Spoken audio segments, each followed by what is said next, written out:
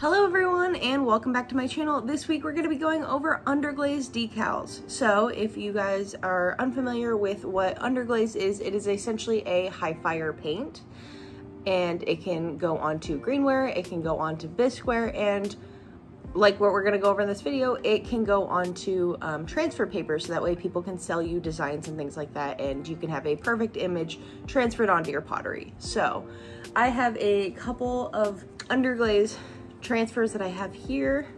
They're little tarot cards. This is going to be the side that we actually put down. You can see it's a little bit darker.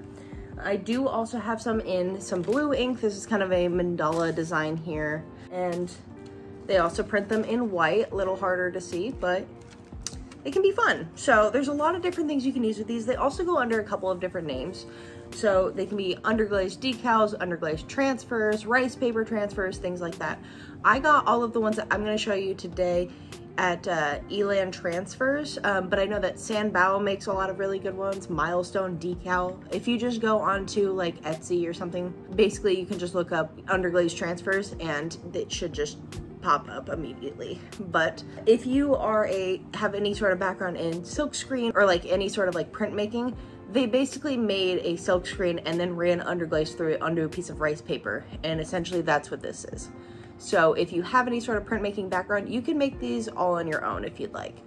But they are really cheap to get from a lot of small businesses, and you know, small businesses love sport. So anyways, we'll get to it. So I have a bunch of these signs that I have been making with the tarot cards on there. I have this one with the star, but I have a couple of them that don't have anything on them. So I'm gonna show you guys just how to apply it really quick, easy. It's gonna be kind of the simplest video possible, just to give you guys the gist of what to do and let you go from there. Because again, like I say in all my videos, there's not a single way to do this. There is a million.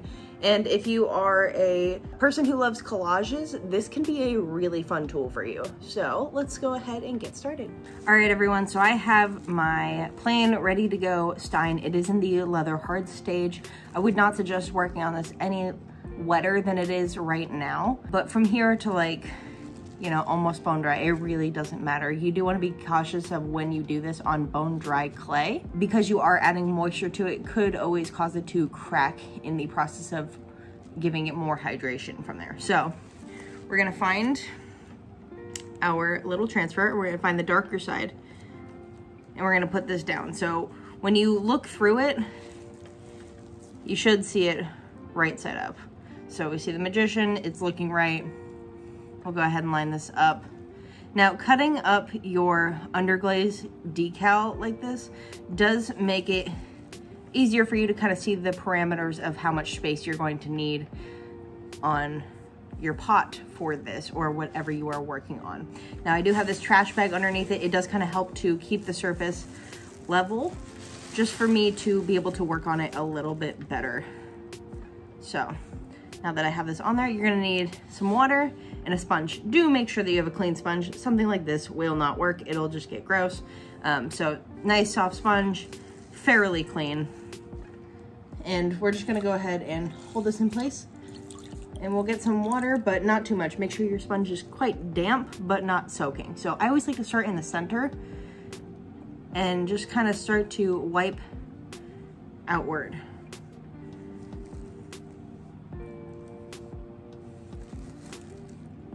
You want to make sure you really get all this, but you're not soaking this and making the glaze or the underglaze underneath it run.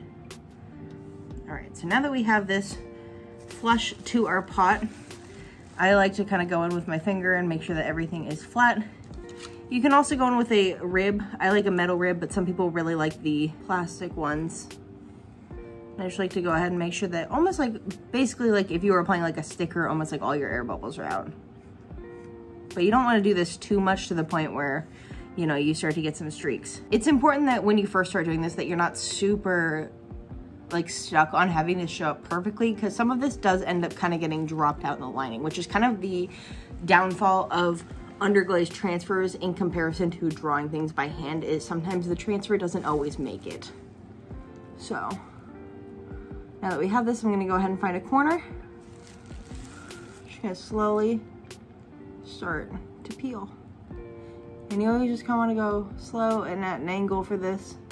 You're not just like ripping this off. Remember, it's kind of like a temporary tattoo. You always just kind of see if you got it first before you completely rip the whole thing off. So you can kind of see that some of my design here fell out. So what we can do is we can kind of push this back over, because remember, like half this is still attached. And I might just take my finger, get it a little wet, go over that just a little more. Doesn't always work, but it does help. See if that comes on there a little bit better this time. Oh yeah, that helped. Cool. And same thing with this side. This corner didn't quite get it all the way, but that's all right. Again, I'm not too particular that this, you know, comes out perfectly. But, you know, if we can't help it, it is nice to do.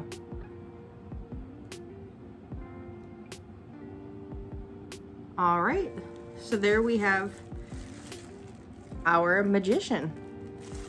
All right, everyone, so there we have our Stein. I do want to mention that Underglaze transfers can be used on greenware and on bisqueware, and there are pros and cons to doing each. So on the greenware, I find that, you know, because I'm doing like specific shapes, you can kind of see how this one sticks out on the rectangle that I had placed these on.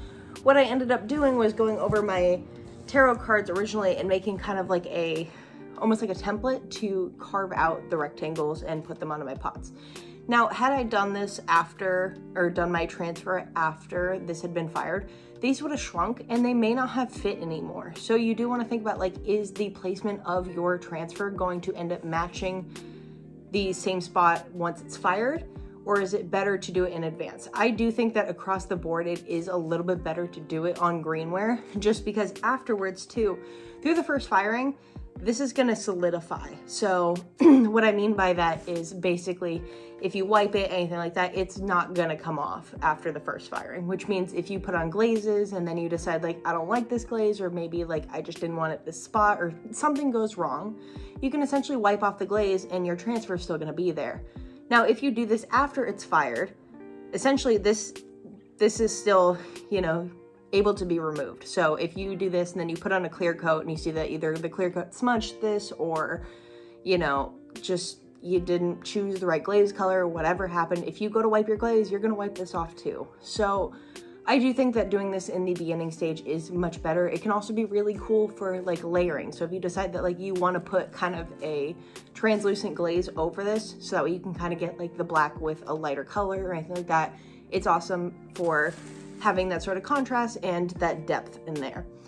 Additionally, I do want to mention these are, again, like we said, underglazes. So if I were to say, paint my entire cup like pink and then go over this with my black, you know, underglaze, it's still gonna come out pink and black, which is really cool to, again, get the layering in there. So, you know, if I have a white clay body and I put the blue on there, you know, that's also gonna be really nice. And if you wanted to go in and even paint on top of it with other underglazes, or to, you know, do that with glaze later, like that's also a really cool option.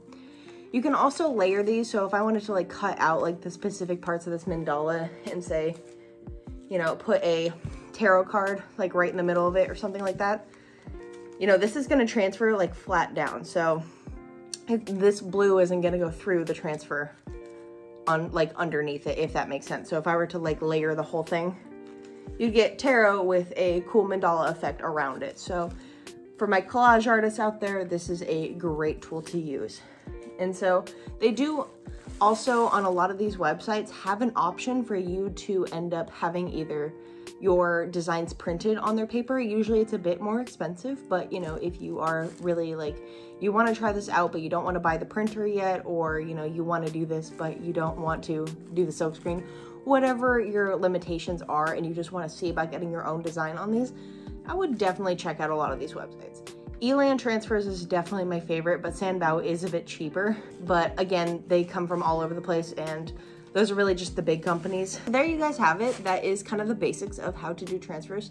And one more thing, always make sure that you pull your paper off afterwards. Some people just like to leave it on there. That doesn't always work. Like the rice paper will like fire off. So I guess it's really fine if you put it in for the first firing. If you do like your transfer onto greenware and then it goes to the first firing, the paper will burn off in the first firing, but you don't know how well that image transferred until the paper comes off anyway. So you might as well just pull it off yourself. I have had people, you know, do underglaze transfers and then glaze directly on top of it. That's just gonna leave a whole spot of unglazed clay and some funky, you know, outer edges unless you precisely cut all of your decals like to the line exactly. So there you guys have it. I hope that that was helpful for you, and I'd love to see what you guys end up making if you do end up using transfers. Do stay tuned though. I will go over overglaze transfers on another video soon. But for now, here is another tip and trick to help you through it. If you liked this video, go ahead and hit like, subscribe, and leave a comment. I read all of them, so have a good week, guys.